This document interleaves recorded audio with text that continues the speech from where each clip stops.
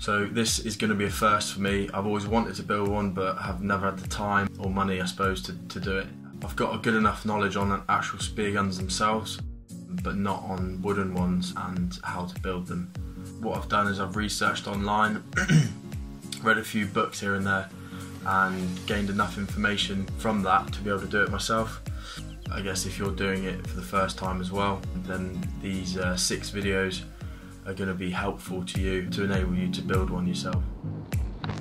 Right, so I'm going to do a small rundown of the tools that I'm going to be using. I've got some clamps here to hold the wood in place for when I cut it.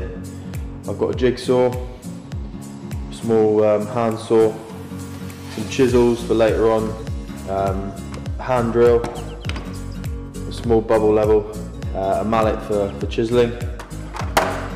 I've got a small planer, some sandpaper, and over here I have a small saw.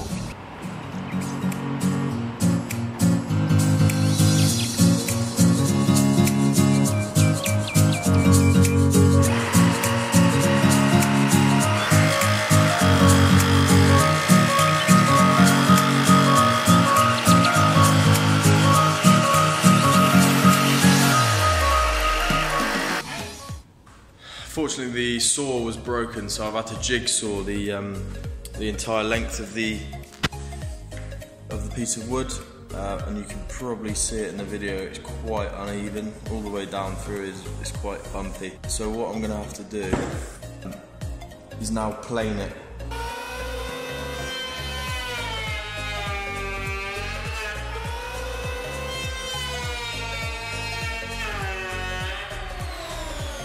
I'm at the point now where I need to do the track for the spear. Unfortunately, I don't have a router with me, so I'm going to use this thin chisel and hopefully, if marked out correctly, get an accurate, even track for the spear.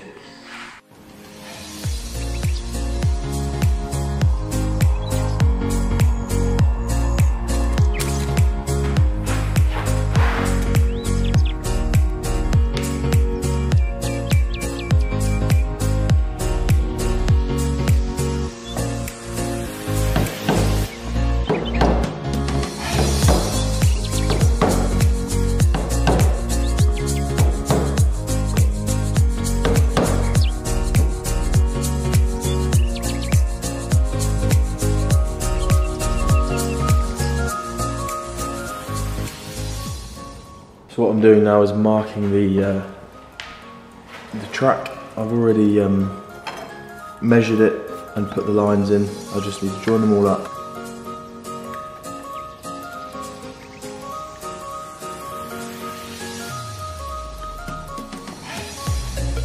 So what I'm doing for the track on the main body of the spear gun is getting a larger chisel and going down the line that I've already made.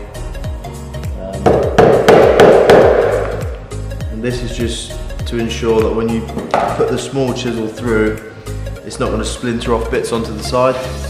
It happened to me up the top, so from now on I'm doing it this way, and it makes sure that it looks good when it's finished.